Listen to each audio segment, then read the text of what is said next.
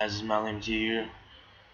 Promised you guys that I'll record a lot of videos recently, but I never got a chance to as it's summertime and I've a lot going on with my life at the moment. So I'm sorry for any disappointments. But I am back. I will be back. I'm not back now, but will be back very shortly. Today I wanted to show you guys on how to make a jar client for a 317562 RSPS. Basically 317, but graphics of 58562. The graphics, by the way, aren't in the client here.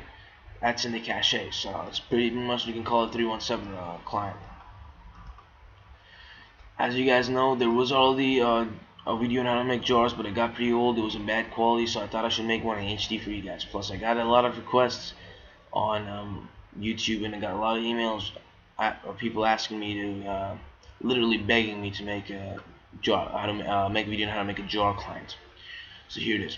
Files you are going to need is a jar marker.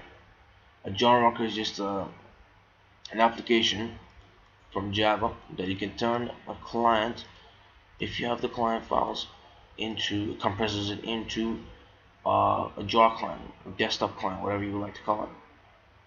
So for the link for the jar maker, I will have it put down there by the description bar. And there's two types of client here that I will show you guys how to make jar from. Some people say that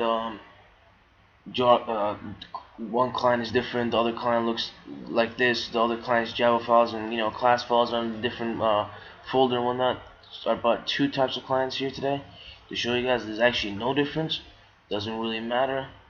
It's just a client's a client. So let's have this one open first of all. So today here we'll be saying right now is just the normal client, it's 317 client with the Java files and the class files all located in one folder. And just one destination I mean. And sign, you go to sign folder, it's just another class file, the Java file and the bat file. You go to this here and it should be Java files, and it should be sign file here too. Sign link again. So what I'm gonna have you guys do today is, first thing you need to do, open your client up, look if there's if everything's okay, and make sure that there's no .txt files or anything like that. Browse through nicely and see if there's any additional files that you're gonna have to delete. Okay, well there is nothing. Alright, so first thing you want to do is hit the search bar up here and type .java. And what you're gonna do is locate all the .java files and delete them. Yeah, that is exactly what I said. Delete them. Delete all the Java files. So like here right now, all these Java files, the Java, delete. But before you do this, make sure you make a copy of the client, so if anything happens, you guys do not lose it, alright? And mess up, in case you mess up, so you don't lose all your files. Alright, then next process here we're gonna do is take another look and see if there's any Java files left. Nope. Next thing here is we're gonna delete all the .batch files. .bat. Basically bat is a shortcut for batch. So we're gonna delete all the .batch or bat files, whatever you guys want to call it. Compile, run, everything. We don't need it anymore. In order to make a jar, it compresses everything to one time, so we can just double click and run it. You don't need any more compiler or client or anything like that. Alright. So you got only class files here, and you got .dat file. Leave this .dat file there with the sign and this. Another .dat file and another sign of this class. What you want to do is open jar maker. Either you open the bat or the .jar, doesn't make a difference. I'm just going to go ahead and open the bat file. Alright, I'm going to minimize that. Alright, this is output directory. Output directory is basically the destination of the jar. Once you finish jarring your client, where do you want it to be located, where do you want to put it as?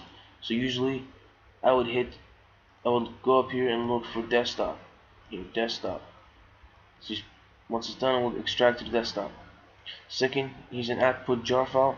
You want to rename your jar, for example, this is a test, or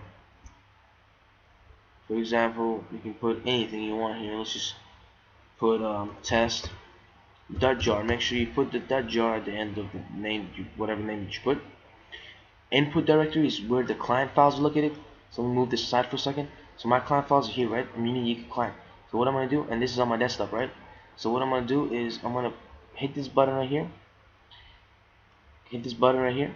Go to desktop, and here it is, immune equal client. I'm gonna go ahead and look at immune equal client. Just you don't need to open the folder. Just spot the folder, click on it once, and then hit OK. After that, you're gonna want to hit advanced options. Make sure this is toms.db, and then close that. Then hit manifest template. Main class. It's gonna ask for a main class. Now the main class is what launches it. What launches the client.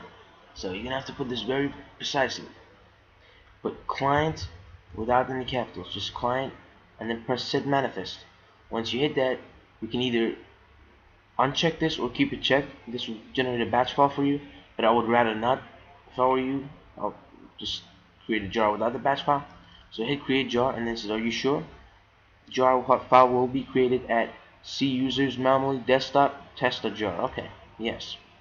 So it'll take a couple of minutes or a couple of seconds usually. And you're gonna go ahead and not close this yet, just minimize it. Test.jar is right over here. What you want to do is go ahead and double click on it and give it a second or two to load up. Alright, here we go. Starting up.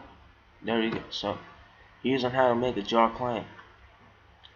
This is how to make a jar client. Now folks, there is one more thing that I gotta warn you guys about. Let me go ahead and minimize this. Open up the client folder again. Make sure you spot, you know how I said set manifest when we were going through, let me pop that up for you guys just in case you guys know exactly what I'm talking about. Here, manifest template, set manifest. When I put this client here, make sure the capital, sometimes the C has to be capital or non-capital. So how do you find out if it's capital or not? Search through here for client.class. See the client, the class, the C is not capital, so you don't have to put a capital C. But if the C is capital, then in the client files, then you gotta put the C here as capital C. So, alright, anyways, that's how to make a jar file. And one more thing I'll be showing you guys is the second client I was talking to you guys about. It looks different, obviously. There's a compiler to play, and then there's another folder that says flow. Should be class and Java files. Class and Java files located here. File section. This you're gonna go ahead and get rid of this immediately. Same situation here. Hit that Java. Find out, look at all the Java files, delete them, and every .batch file, like I said. So you're gonna go ahead and delete this, and then you're gonna go ahead and type .batch, .bat. Oh, even .text files. If there's any .text files, you're gonna go ahead and delete those too. So once more, just do another check for .txt. No more text files. Alright. Go back to the other previous folder, delete these two batch files. Or better yet, just copy paste this onto your desktop, close that once everything's done. So the name is flow. Test.jar was here. Alright. What you guys want to do? Alright, this loaded. Alright, this is loaded. Just let you guys know. Here it is. Client does work. Alright, let me go ahead and pop that close. And then do the same thing here. Go for look at this on your desktop. Put the name as test2.jar. And I'm gonna go look at the client, which is gonna be on my desktop, and it's gonna be named flow. So the folder, and then go advanced options. Make sure it's toms.db. All right, very good. Close. And manifest template. Then here again, you put client and set manifest. So it's client, set manifest, and then whether you create or not create a batch file doesn't matter. I would not, to be honest. And then press create jar. All right, jar should be created. Let's go ahead back. Oh no, wait, I'm not gonna close it just yet. Let's go look at my jar file. Where's my jar file? For some reason it didn't extract to my desktop. That's very odd. I think it's because the name is the same thing. We're gonna change the name here and put it testing.jar. I will. And I'm gonna go ahead and create a.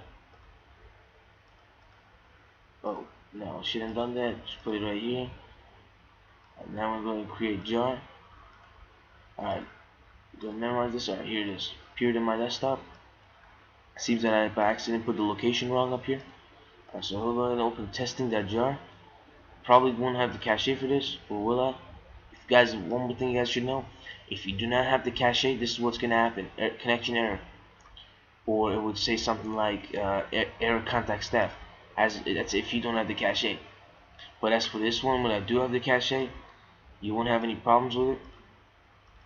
As you can see, you just double click, it will open up for you because you have the cache. So the only reason I made the other client was to show you guys that that's what happens if you don't have a cache for the client, which will be usually comes with every sourcing client. Anyways guys, that's how to make a jar client. Thank you guys for watching. Hope you liked it. Please comment, rate, and subscribe. Thank you.